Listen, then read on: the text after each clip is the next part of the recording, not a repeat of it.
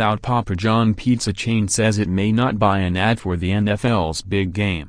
Papa John's scored in the cutthroat competition between pizza makers 7 years ago when it became the official pizza sponsor of the NFL and the Super Bowl, the biggest pizza sales event of the year. But now the Louisville company, which replaced founder John Schnatter as CEO late last month following a series of controversies, isn't even sure it wants to buy an advertising slot for the Super Bowl. And if it does, it's still unclear whether Schnatter would even be featured in the ad. That would be a switch.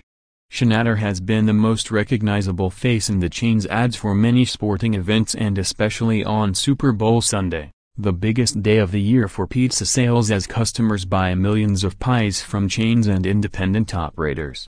30-second ads during the Super Bowl cost more than $2 million, significant cash even for Papa John's, where the yearly marketing and promotional budget exceeds $160 million.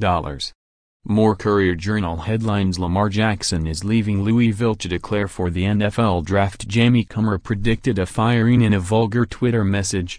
Girth Mayor Fisher wants state to adopt luxury tax to tackle pension crisis. Brandon Roden, the chain's chief marketing officer, said in an emailed response to questions from Courier-Journal on Thursday that Super Bowl advertising might be a game-time decision for the company this go-around. "We currently do not have a Super Bowl spot booked or produced, but are exploring our options in and around the game," he said. Roden added, "I didn't buy my Super Bowl spot last year until the Monday before the game, so you never know." The company appears to be stepping lightly after Schnatter fumbled a November earnings call by blaming his company's lagging sales on the NFL's decline in popularity amid player protests during the national anthem.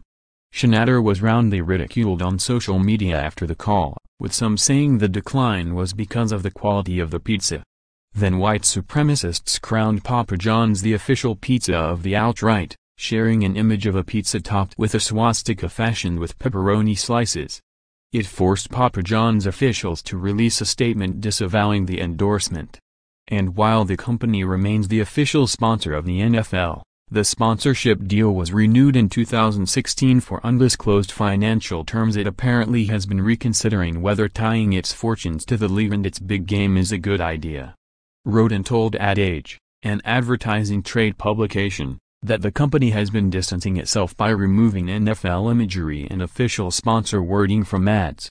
He also said the company is evaluating whether to continue as the official pizza sponsor of the NFL and the Super Bowl.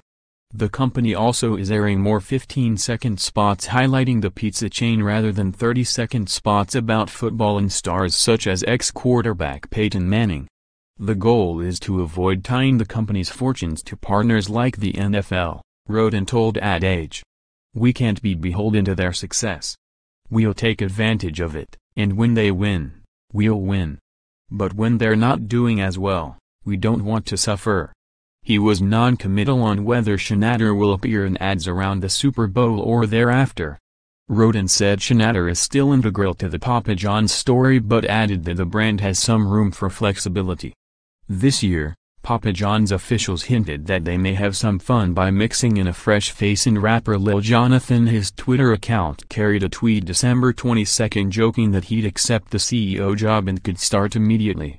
A Twitter exchange led to phone calls between laundry service, Papa John's new creative contractor, the company and the rapper. Lil Jon's account later carried a cryptic update about Papa John's late last month, excited for the future with a handshake emoji. Fans who don't know about Lil Jon more likely will be watching for Big John in the day's ads. If there's no Schnatter, that may be an even more telling surprise.